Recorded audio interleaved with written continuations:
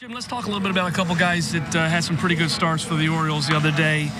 Ubaldo Jimenez, Chris Tillman. Let's talk about Ubaldo first. What are you seeing from him this year as opposed to last year? Well, I think it's a pretty well-known fact that last year I think was very frustrating for everybody. I mean, obviously, if you're Dan Duquette and you invest $50 million, you're going, boy, we want the same guy we saw the last month of 2013, 4-0. I mean, ERA of 1. Maybe that's a little bit unrealistic. How did he do that? Well, he had great rhythm. He had great fastball command. So he didn't throw as much going into 2014, so he starts the season. I think, again, when a lot of times when you're from the Dominican or you're Hispanic, maybe you think, well, this guy doesn't care because he doesn't talk or can't verbalize. But Mickey Callaway, who is pitching coach, says nobody cares more than him. So we have somebody that's very frustrated. When he pitched well early in 2014, they didn't score a lot of runs. When he pitched poorly, they didn't score a lot of runs. Walked a lot more guys. Couldn't pitch as long as he wanted to. I mean, a multitude of things. And, all of a sudden, they made some adjustments. Instead of the hands going over the head in front of them, Dave Wallace did that. And then the Orioles, we always talk about coaching guys up, Davey, as you know. I mean, you do it with kids. You want to make people better. And now they bring in Ramon Martinez, 20-game winner from the Dominican. Okay, how do we get the ball down in the zone? How do we maybe take that big, long, kind of gangly wind-up and concise it? They work on that in the spring training. He struggled his first two starts, and the rest is history. Throws more strikes. And the big difference last year, I mean, the runner in scoring position number was a little over 200.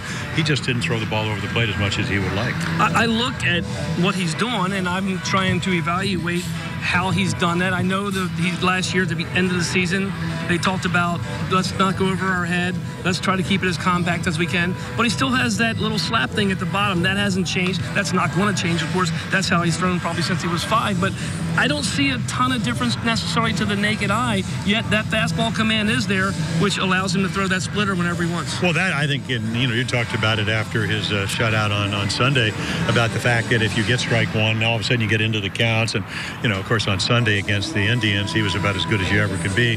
Great curveball, great splitter. But I think the other thing is, whether we're going to talk about Ubaldo Jimenez or Chris Tillman, it's confidence.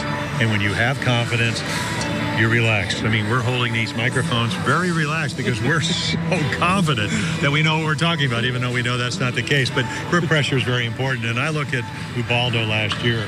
$50 million is a lot of money, and I think he wanted to earn it. He just couldn't. He didn't have any way of doing it. What about Chris Tillman?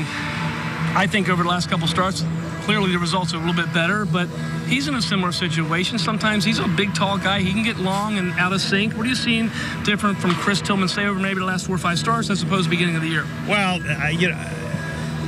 I didn't realize this, but he was 2-7. I was once 2-7, and you're usually worrying about your next 5 starts. But he told me that in 2012, which was really when he came back to the big leagues, started out 0-8 in Norfolk, ended up 8-8. So he's gone through a period where he won 8 in a row. So he's 2-7. Now he's 6-7. He got a kind of a free pass when they scored 13 runs and he couldn't even get the win up in Toronto. We all know how great a hitting team Toronto is. But way over on the right side of the rubber, he's moved over a little bit. He got knocked out, got an extra 2 days, got enough extra time to throw. And on Sunday against Cleveland, it looked like the old Chris Tillman. I mean, he had great arm strength. Matt Wieters, they have this bond.